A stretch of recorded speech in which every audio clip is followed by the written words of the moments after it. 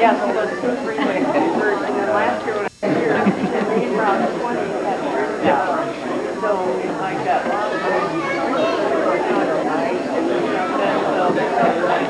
that's my turn off.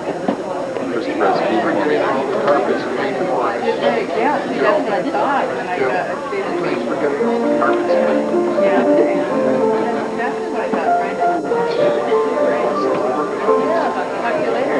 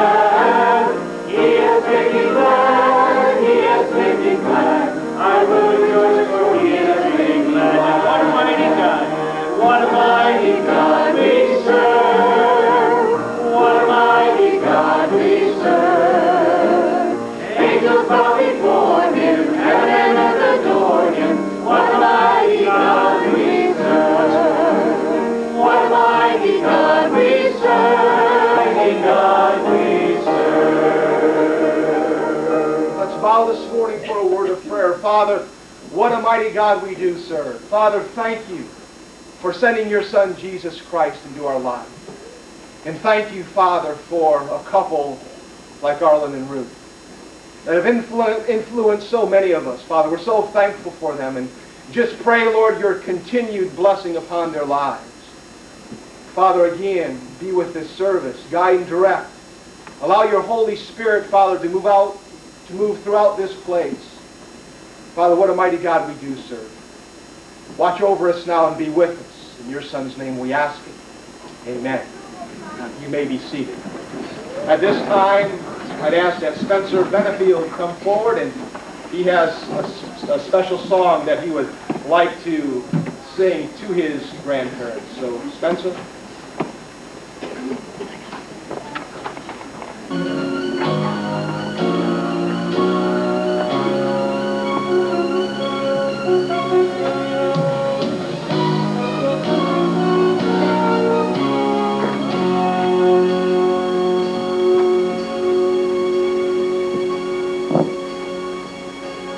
Pilgrims on the journey of the narrow road, and those who've gone before us light the way, cheering on the faithful, encouraging the weary. Their lives a stirring testament to God's sustaining grace. Surrounded by so great a cloud of witnesses, let us run the race not only for the prize. Let us leave to those behind us the heritage of faithfulness on through godly lives.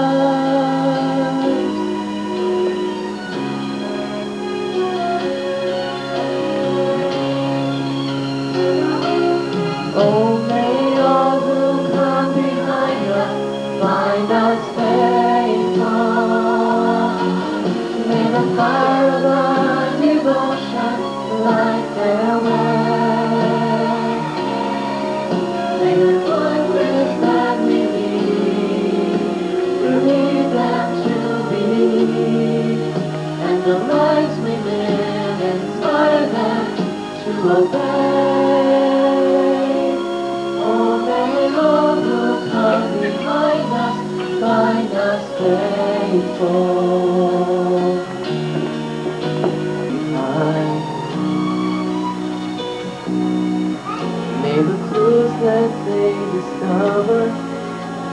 memories they uncover become the light that leads them to the road each must find.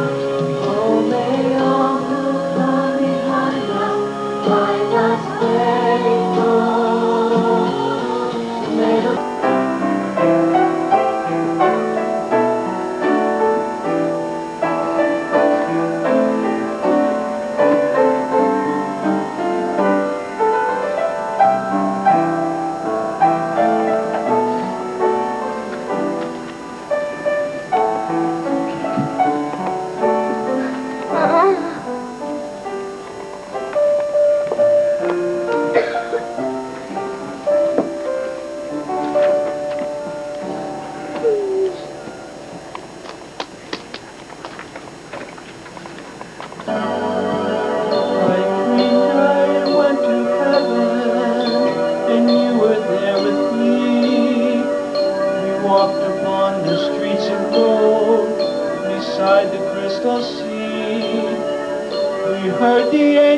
singing, and someone called your name.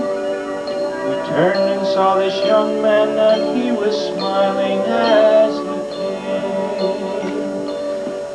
And he said, "Friend, you may not know me now." And then he said, "But wait, you used to teach my Sunday school when I was only 8. Every week you would say a prayer before the class would start. One day when you said that prayer, I asked Jesus in my heart.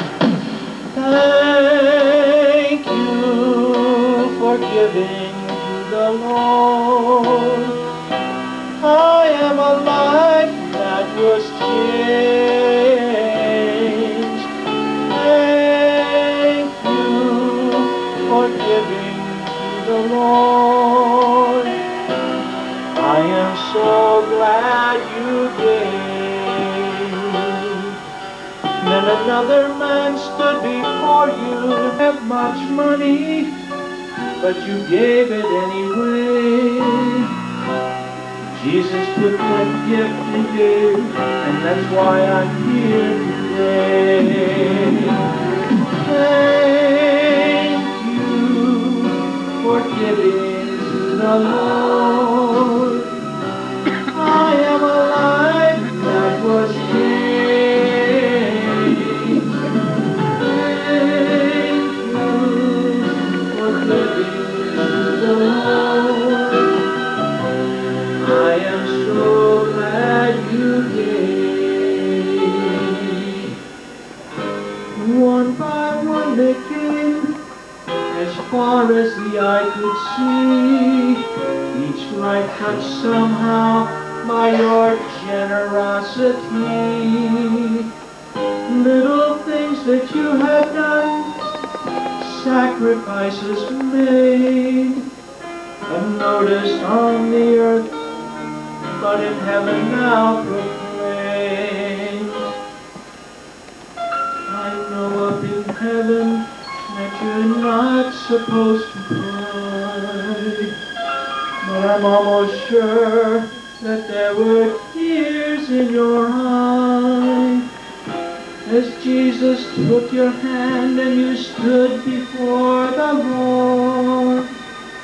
He said, "My child, look around you, for great is your reward." Thank you for giving to the Lord.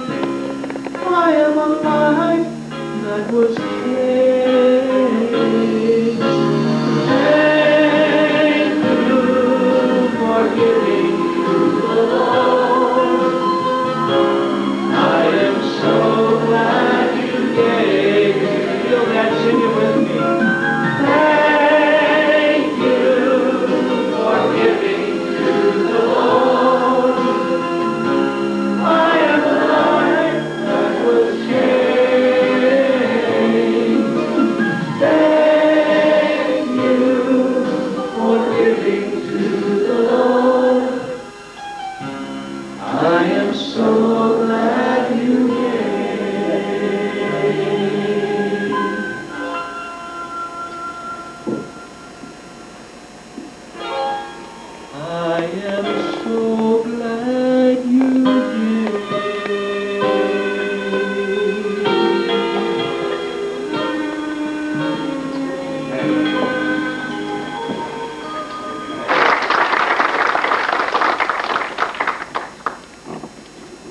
you all stand? We're going to enter our prayer time, and we'd like to sing a chorus together called I Stand in Awe. We would join.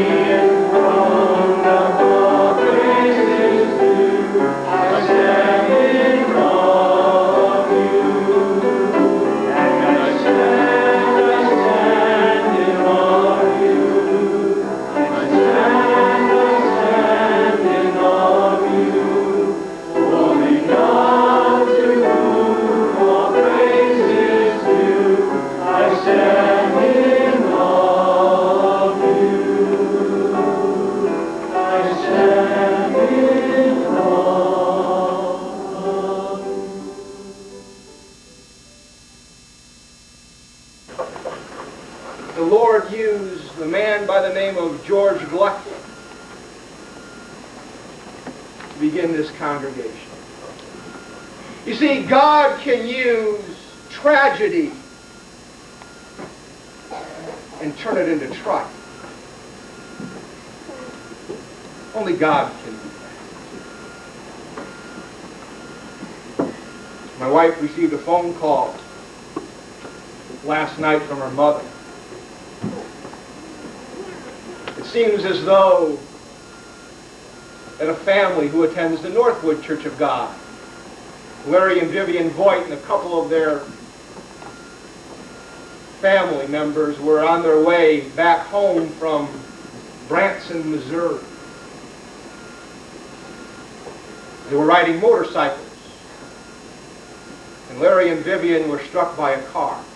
She was killed. He is in critical condition in a hospital in St. Louis.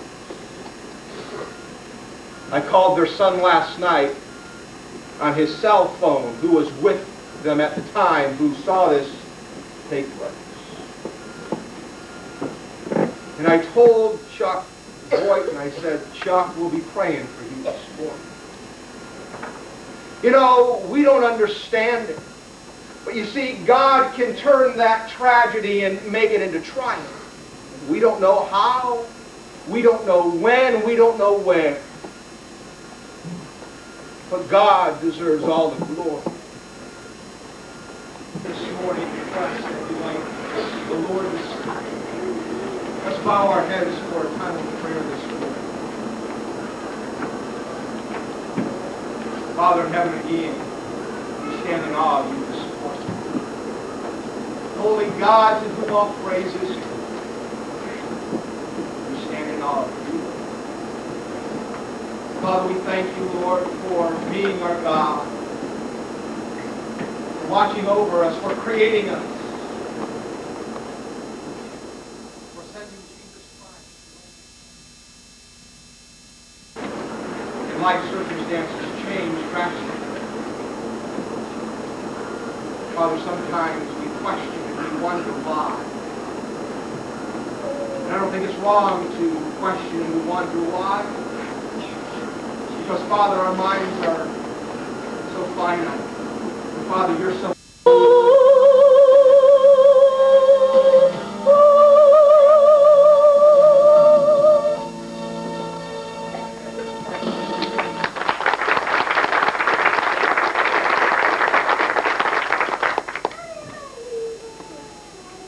Esta es con música de mi país.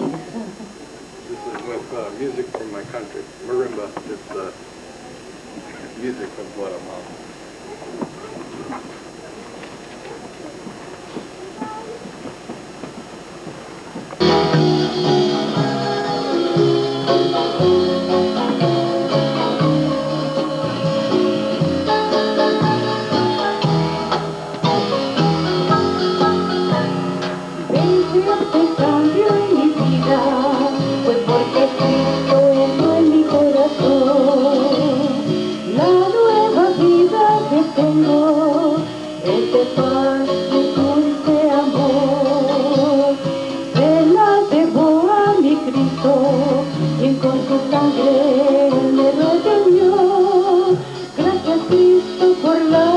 la vida.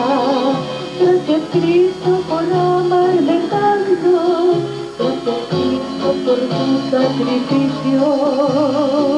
Yo soy digna de tu amor. Amigo mío que escucha el llamado de su amor. Digna de tu amor, digna de tu amor.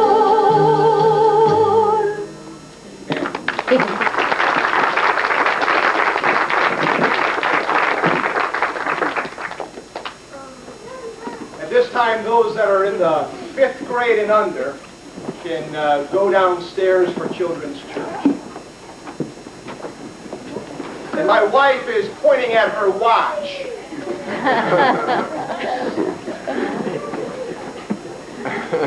Got an hour sermon. We're in trouble. I want to come down here a little bit. You know, how do you plan a service like this and cut it short? I mean, it's almost impossible. I stopped by the Kardatzke's home this week. And I always enjoy stopping by Arlin's and Ruth's home because I get more out of our visit than you probably do. And this week was no exception. I wanted to ask them a particular question. And the question was this. I asked them, what's the key to life? I mean, how have you been married, or what's your secret for being married for 69 years? 69 years.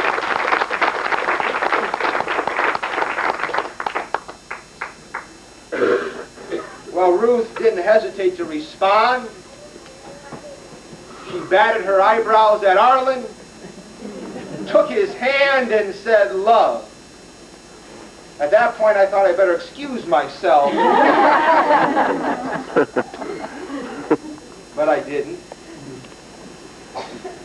And then she went on to say,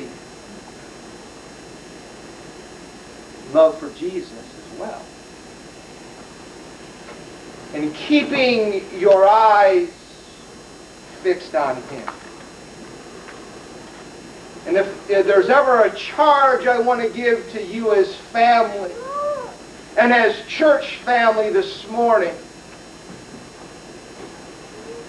I want to give you that charge.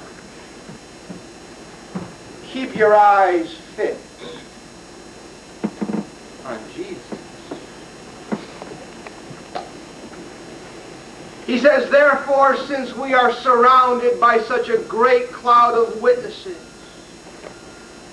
let us throw off everything that hinders and the sin that so easily entangles,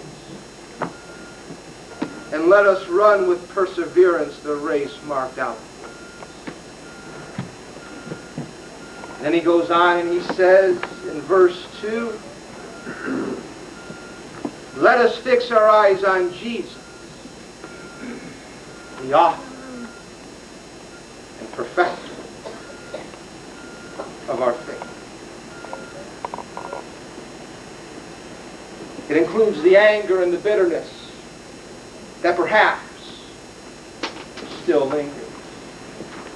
It includes the many times that we've tried to overcome maybe an addiction or a habit but have failed.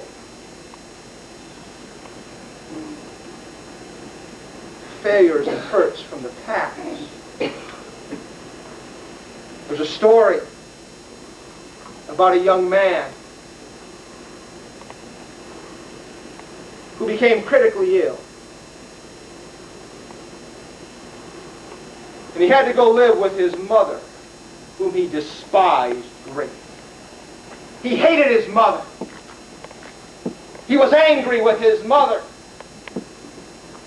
because he felt that in many ways she had ruined his life. But now he didn't have a choice. And so as he began to get ready to move into his mother's home, he began to pack various suitcases full of his clothing that he would need. In doing so, he also packed along with his clothes the many manuscripts that he had written throughout the years that told of his anger towards his mother.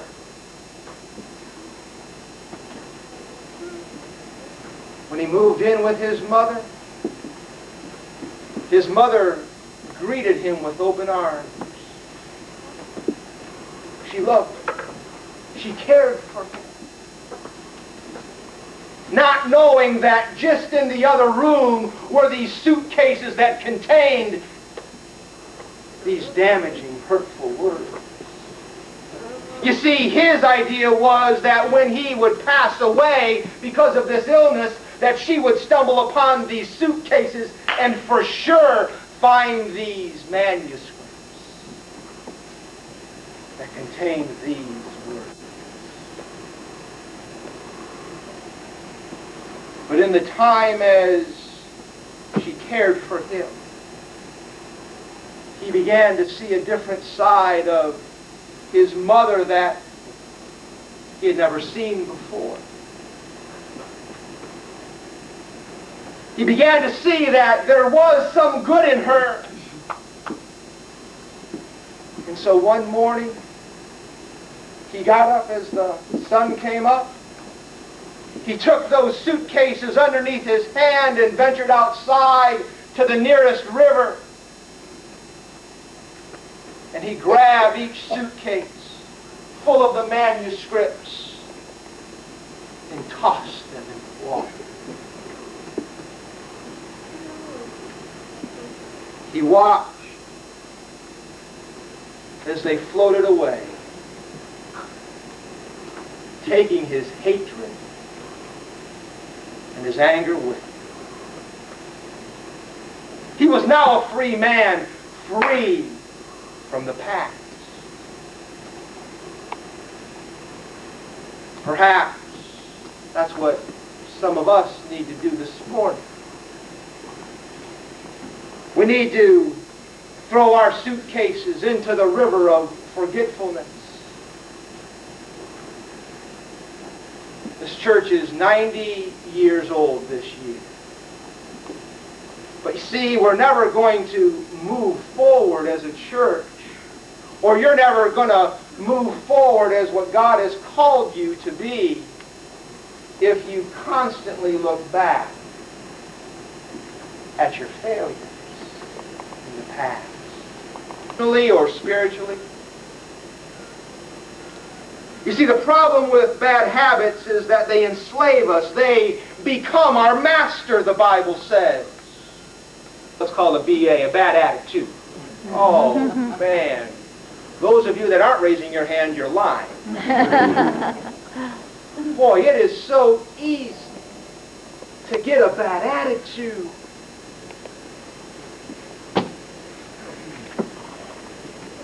I like what Charles Swindoll has to say about attitude. And I know I've mentioned it here in the past, but I like what Steve Carney said last week at our men's ox roast. He was about to tell a story, and he says, now, if you've heard it before, that's okay, because I want to hear it again. And if you've heard this already, that's okay, because I want to hear it again. What Chuck Swindoll says about attitude.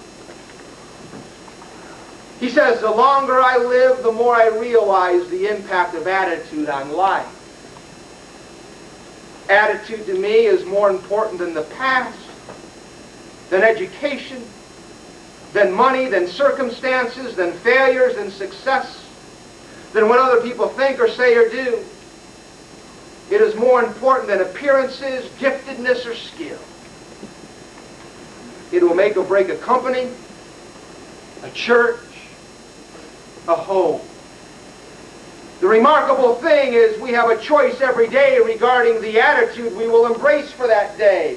We cannot change the inevitable. The only thing we can do is play on the one string we have. That is our attitude.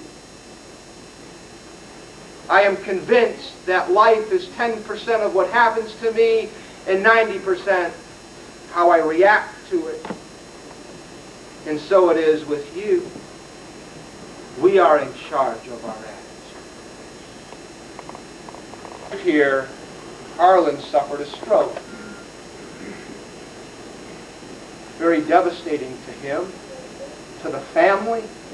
I mean, here, Arlin and Ruth, you'd never been away from one another, right? No. Never been away. And that was rough for him.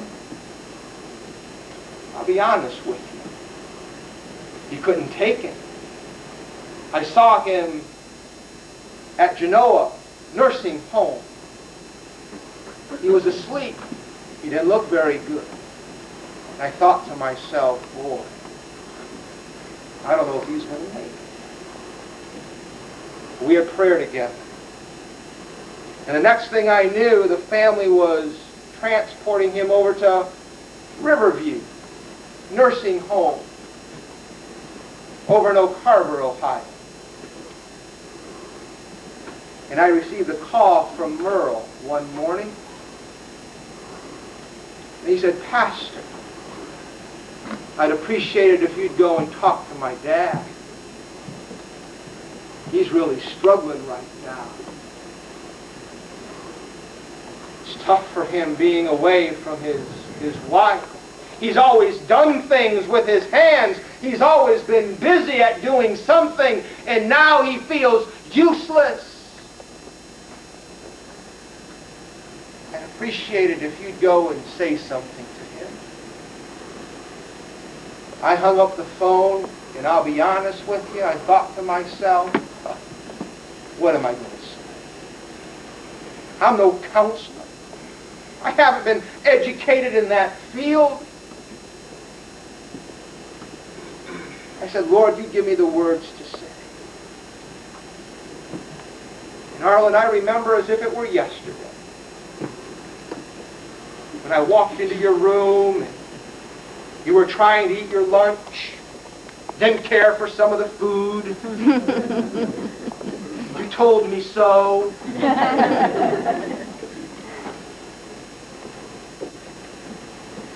But I remember you being honest with me. Saying, Pastor, I'm struggling. I don't even know if I want to live right now. We prayed. We encouraged one another. We talked to the Lord and we said, Lord, you see him here. Be with his attitude. Help him to make a difference with those that he comes in contact with here. The Lord heard our prayer. And it wasn't just a few months later that you were on your way home. Be back and join with your beautiful bride. Do you know what that story, what that spoke to me about? You're never too old to be attacked by Satan. Have you get a bad attitude, to start questioning God, and all of a sudden say, God, I don't want to live no more.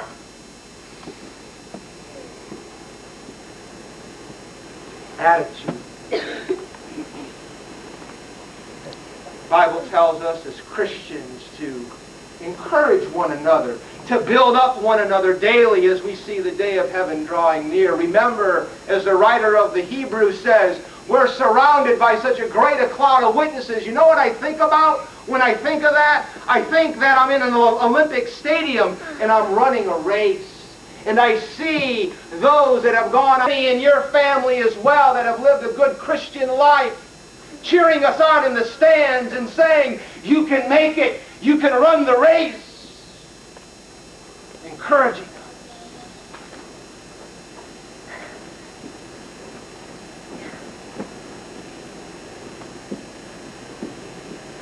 Run the race. Family, friends, that your mom and dad, that your grandparents have set before you to run.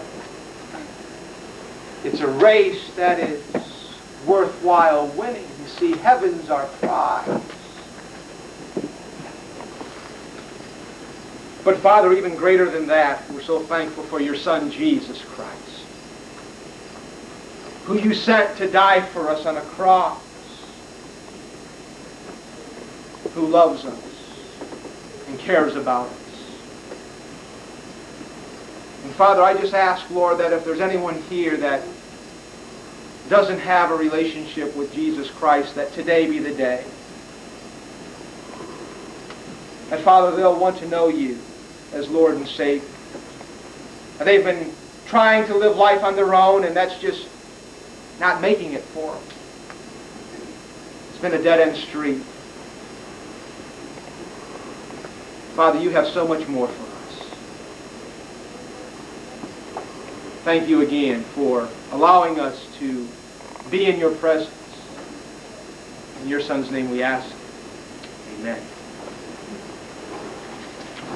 Turn your hymnals to 527. 527.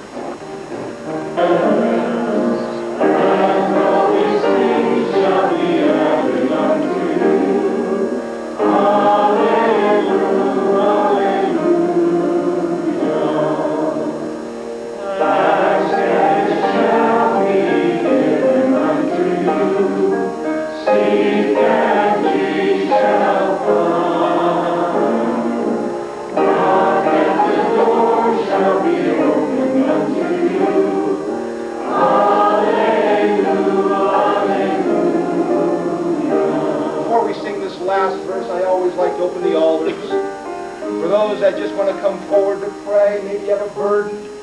Maybe you know someone that needs to know the Lord. Maybe you yourself need to know Him. The altars are always open for you to come and pray. I'll be more than happy to agree with you in prayer, to help you pray. Again, the Lord is here and He wants to know you.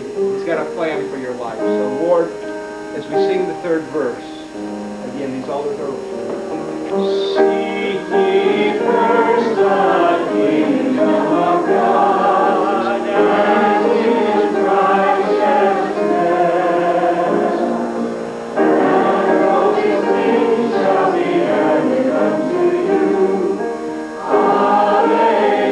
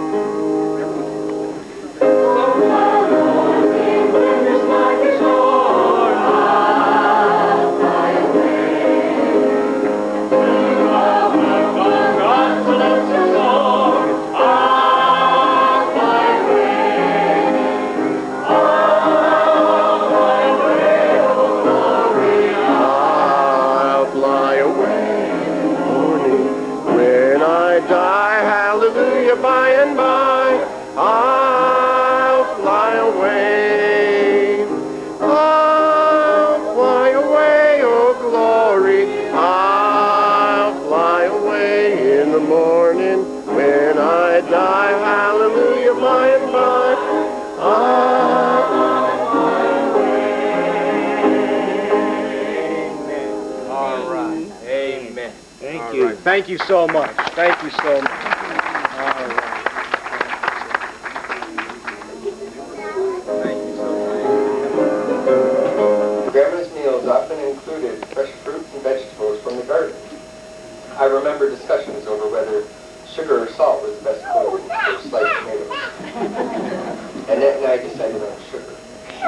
Well, if you want to, you can sit there. My personal favorite was potato soup, if there was any doubt.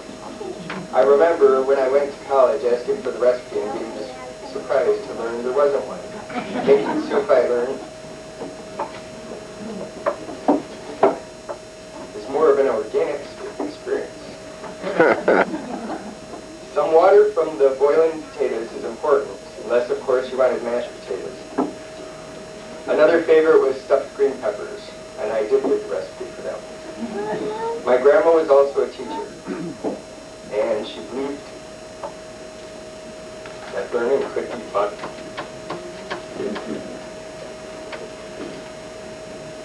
We learned through playing games like Racco, Scrabble, and Yahtzee. She taught us how to lose, too.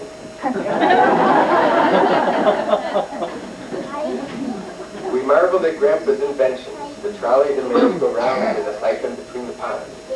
Even the lights on the cross in the church could operate in parallel so they don't burn out, at least not as often. We delighted in Grandma's pantry full of preserves and jams and of course her bottomless cookie jar. And her ability to take a stain out of clothing throughout the meal of household products was unsurpassed. But the most powerful lesson learned from Grandma through our childhood was beyond, well beyond, has been the lesson of love.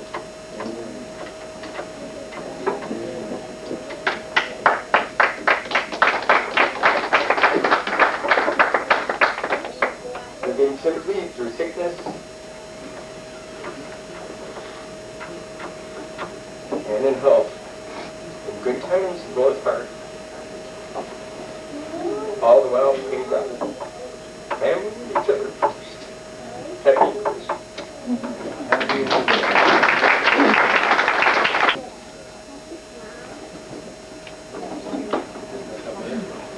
I think it's fitting that I follow that, although I don't think I can really. I wrote an essay my sophomore year of high school, 10 years ago, about Grandma's kitchen. And I framed it for them. I found it when I was cleaning out some files at my parents' house. I found it and framed it for them a few years ago. And it sat on their kitchen table for the last few years. Spencer found it and wanted me to read it today, which I think is very fitting. Visiting my grandma and grandpa's house is always a joy to our whole family. There's always lots to do, and the absolute enveloping of nature around us is a great break from suburban life. My grandma's kitchen and the history of this well-broken-in room stirs memories in many. However, the warmth, comfort, and peace everyone feels when they enter there makes it the center of a perfect home. When you enter this countryside home, your nose leads the way to the kitchen, where there's always something cooking. From pies and cookies to roasted potatoes, you will never be hungry after a visit. My grandma likes to feed friends and family until they can't waddle out the door. That way she and my grandpa are sure to have company for at least an hour or so. No matter what the occasion or how busy everyone is, no one is ever stressed in the kitchen. If anyone's upset as they walk through that blessed room, they surely won't be when they walk out the other side. It is as if one becomes relaxed and cleansed in joy by coming to my grandma's kitchen. The kitchen is always busy with conversation, singing, or cooking. Whether all the relatives are gathered together for one prayer before a meal, or a lone soul is cleaning up after one, something is always happening. When the noise ceases, the whole household is sleeping. Just as the heart is the lifeline of the human body, so my grandma's kitchen is the heart of her home. A Christian home which gives love, which gives to all who enter the love that Jesus gives. When Norma first came to meet Mom and Dad, and I happened to come into the room, and I don't even remember exactly where it was, but I remember I came in the room, and Dad came up and had his little pad of paper. He's always writing, making notes, and he called it his memory. I kept note to remember things. He says, how do you say, thank you for loving Mary?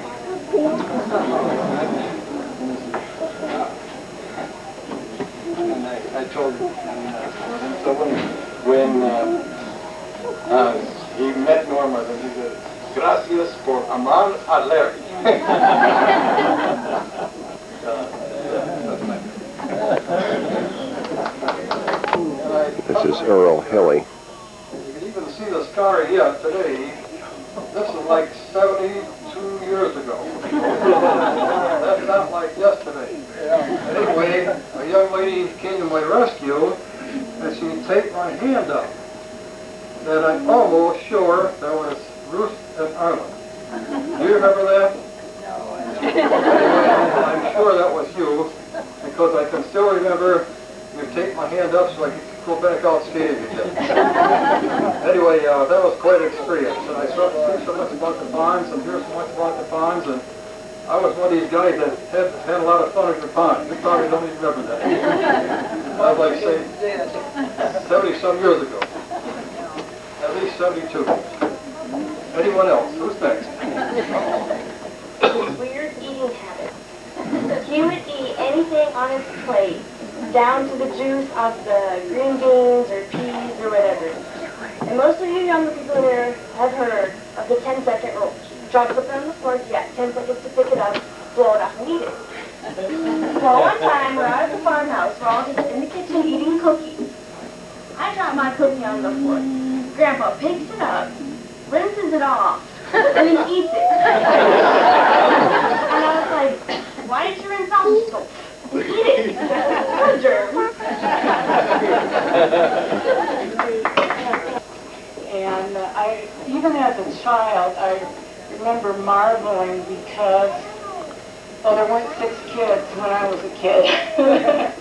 It was basically Merle, his little brother Niall, who was very creatively obnoxious at times.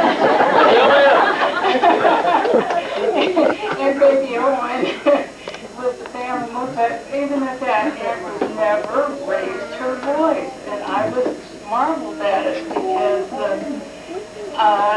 you know, my family were yellers and screamers, but still, you know, it didn't seem like my mother was quite as sweet and gentle and gracious about my behaving.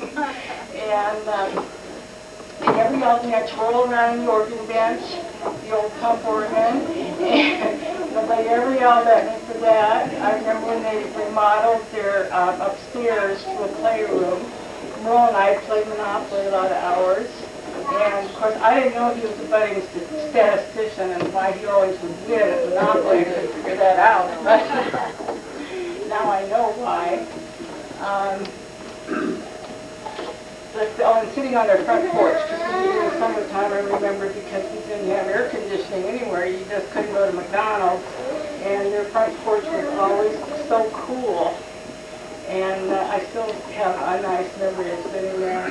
But one funny thing was Uncle Arlin called me when he was about, I thought it was 85, and somebody said he quit skating when he was 80.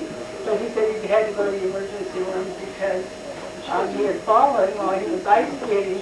He was so embarrassed because he went to the emergency room and they'd say, well, how'd you hurt yourself? And he said, I was ice skating. At 85 or 80, whichever, doesn't make much difference. So it was quite remarkable. And I think you might even run out skating your walker, didn't you, after that? It took about 5 hours to get 5 stitches in my head. You had to wear a helmet after that. Oh, did he? And it was cookies, and always, I remember food, always food on the table, and she never was stressed fixing all this food. I don't know how she did it. Like I said, the Sunday school picnics, we'd go to the other side of the pond, and they would have all these tables set up, all this food for Sunday school picnics, family gatherings, and it just seemed like, you know, I was a child kind of unaware, but now I know how much work that they did to get all that, because I know how much work a potluck in your own home with all of these needs, let alone setting up all these tables and wagons for the food to sit on, that sort of thing. But I appreciate you very much. We love you a lot. Thousands, tens of thousands of dollars, and then he wouldn't skate after that. But the incident you told about, he was almost 80 and he heard the nurses talking about repairing the head after he had been skating backwards. And he came down and He was playing hockey and went to kick the puck without a stick, you see. He was just helping him out. He did stay after that, but people gave him a helmet. It's still in the basement. I reached out with my left foot, with my right foot, and I reached out to stop the rolling puck, and that was the last I remember.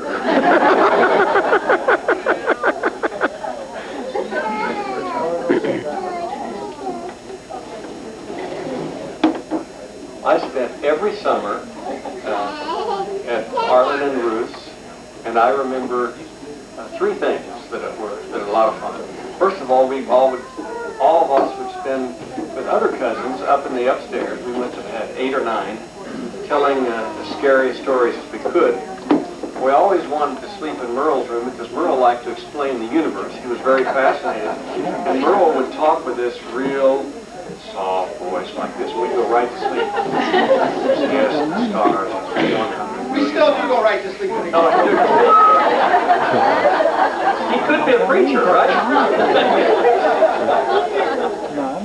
The other thing I remember was we'd go to sleep, and every morning we'd have to get up because Arlin would have our work cut out for us, and we would go to the garden or dig a hole or whatever we were going to do, but he would always pay us. And I think we got either a penny or a nickel or something per quart of strawberries, and then we'd go on the strawberry patch. He wouldn't pay us by the hour because we would never work. It was by the hour. He paid us by the quart. You all pond or something. And get a few mosquito bites back there. You remember those days? So Arlin was the one that taught me how to work, you know. Ruth was the one that always could listen. You know, you'd have your cuts on your legs and your stubbed toes, and Aunt Ruth would always be the one who brought the comfort. I thank you all, and I congratulate you on being able to live together for 69 years and never even once being upset with each other, right? Are you going to write a book about that? Cookie, and every time they came, she had a cookie jar full of their favorite kind of cookies. 21, 22 grandchildren she has, and she knew what kind of cookie each and every one of them wanted, and she would make them a whole big batch of cookies. I think besides Dave getting married, he had a quiet wedding before he moved to Pittsburgh, but other than that, I think I was the first grandchild that got married. And my husband was in the Navy, and we moved down to Virginia Beach for a year until he got out of the Navy. And I was lonely and bored and made a lot of phone calls and wrote a lot of letters. And I remember I got a letter from Grandpa one day, which was surprising to me to get a letter from my grandpa. So I ripped it open and I read it. And Grandpa congratulated me on my marriage, and he was thrilled at our wedding and just loved having Neil in the family, and went on to say how anxious they were for some great-grandchildren and when was I going to get busy. So I did give him the first great-grandchild. Christine is around here somewhere. All right. Back there.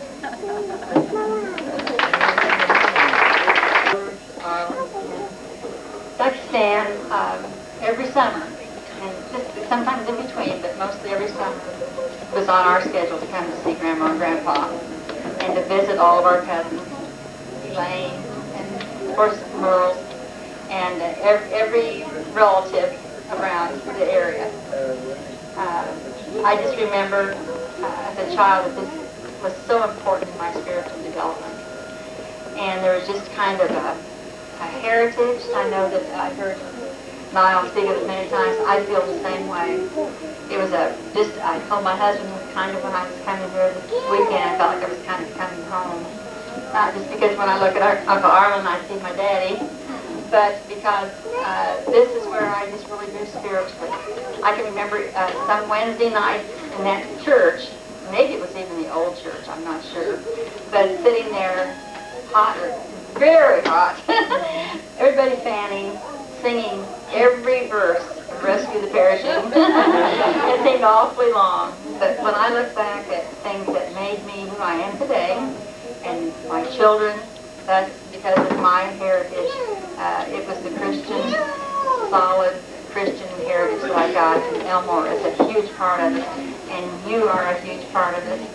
to, I want to tell you just a funny little thing. You mentioned about you have 6 kids, you know, and somehow I came into a little copy of a letter that my dad sent from Africa to you, and I don't know how I got that. You probably want that, so I have it. And he is talking to Uncle Arlen in it, and he gets down to the bottom. He says, "Oh, by the way, I hear that you're expecting again. Hey, hey, hey, isn't that sick? I need to talk to you when I get home." Do it. And didn't you have chickens? Do you have chickens at your house? You had chickens. I don't know if you had the eggs.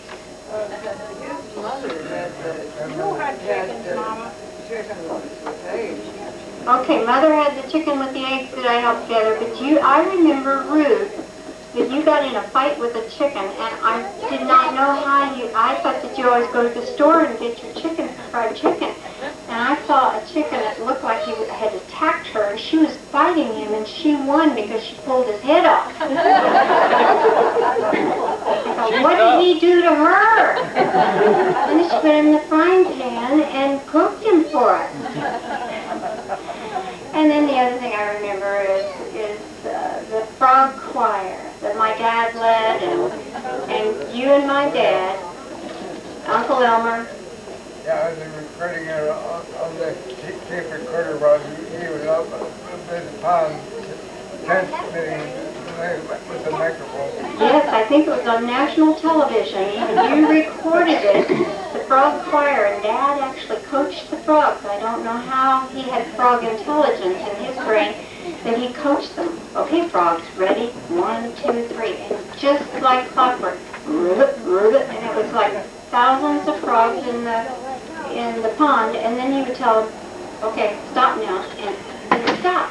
And he'd do it over and over again. I don't know how that works, but what a pleasure it's been to be a part of the legacy of the family, and this video this morning, and this video, those are a legacy to our Kardatzke family history, and I just thank you so much for providing that in our family.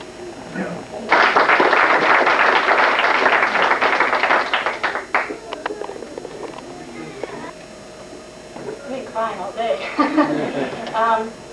And it was such a joy. I came from a wonderful Christian home too, and it was wonderful to see Niall's family and such a solid Christian home. But one of the things that I admired about both Ruth and Arlin is their ability to really enjoy life and to just take time to enjoy things. Just simple things. My parents had a very strong work ethic, and there was a lot of work involved, especially from my mother's standpoint. She worked all the time, around the house, and everything had to be just so. And I saw Ruth just decide that it was time to put on some music, so that while she was working around the house, she could enjoy the music while she worked. Or when she came in from teaching school, she'd put the potatoes on to cook for supper, but then she would go take a nap and take care of herself. And, of course, Grandpa always took time for just fun stuff, playing games, building fun things in the yard. And so I think it's such a rich heritage of, one, knowing how to take care of yourself, be kind to yourself, and also to really take time for the important enjoyment of life and know what those moments are and enjoy them as you go along.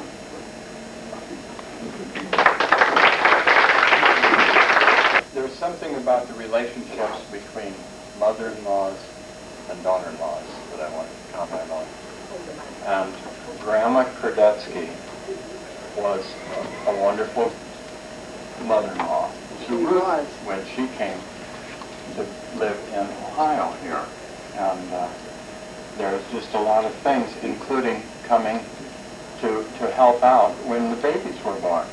Well, the day I was born, the leader Wainwright got sick by eating green apples, and so Grandma had to come and help out. But before the day was over, Joe Forrest, Ellen's dad, came over and said, Mom, you've got to come and help us because Eula's having a baby. So Dick and I became twins. Twin cousins, that is. And, but the relationship between my grandmother and my mother was something that was an inspiration to me over the years, and I think to a lot of other people, because she had an easy way of being a mother-in-law to her daughters-in-law, and that's an interesting relationship. As a new person, the first one to come into our family, my wife, she refuses to tell these stories, but she asked my dad, you know, are you going to call him? She thinks, you know, should she call him Arlin? Should she call him Daddy? And so she asked, what should I call you? And he said, Grandpa.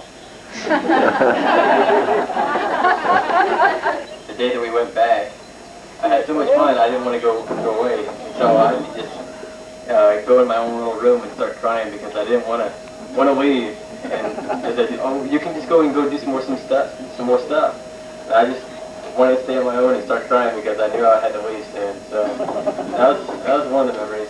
I always had fun in the basement too, crawling around in there. And they'd always know they were down there because the little light that was on the basement door, that if we turned the light on so we could see down there, that would be turned on. They didn't know we were down there.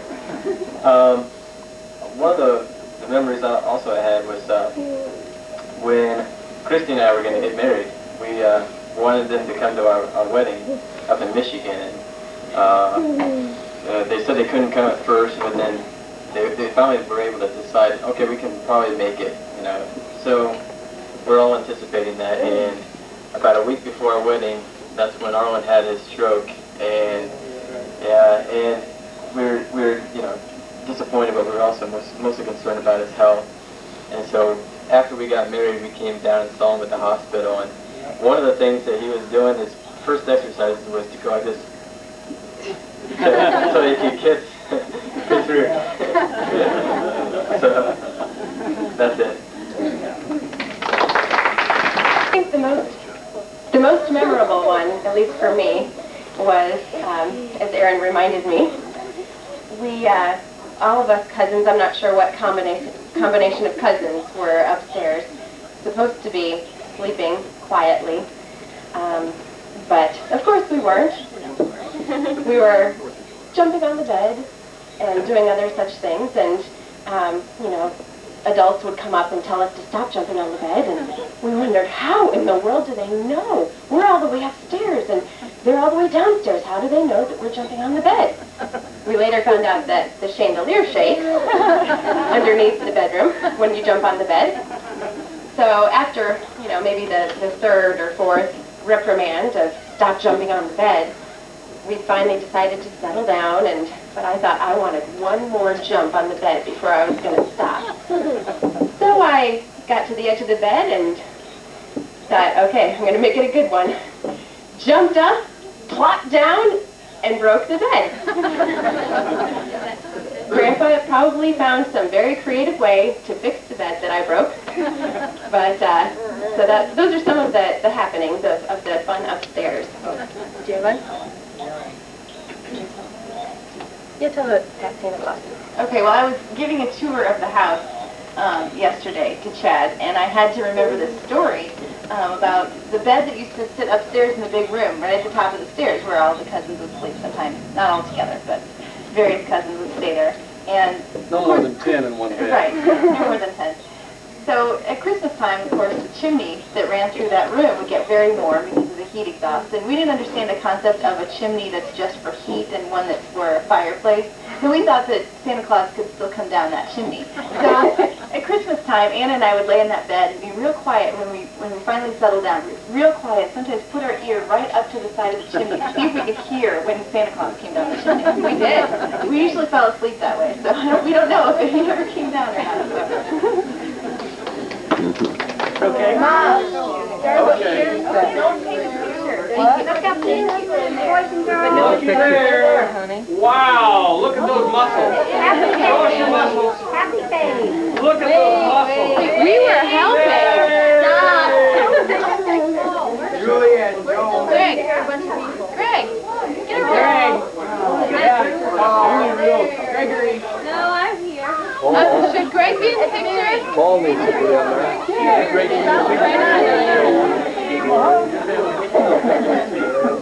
I don't know where Neil is. He's coming. He's not missing it. He's coming. Where am I going?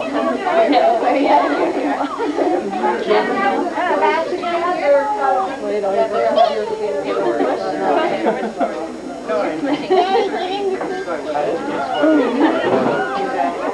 Couldn't be. You got it.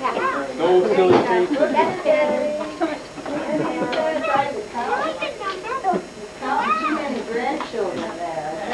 Smile.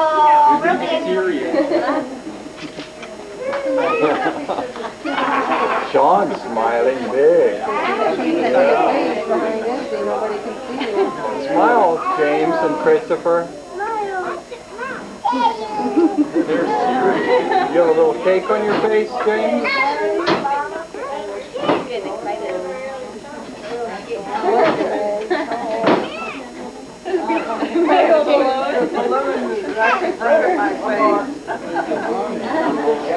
Let's not open that. Christopher, put the balloon down. Put the balloon down, Christopher.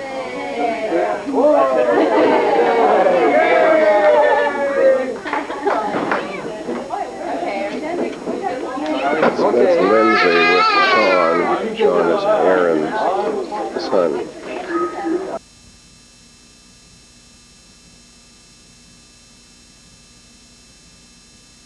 Arlene's getting some things out of the van. These are the cars of the first arrivals. And we're here at the Mid-America Bible College. It's a very attractive campus. We're going to go on inside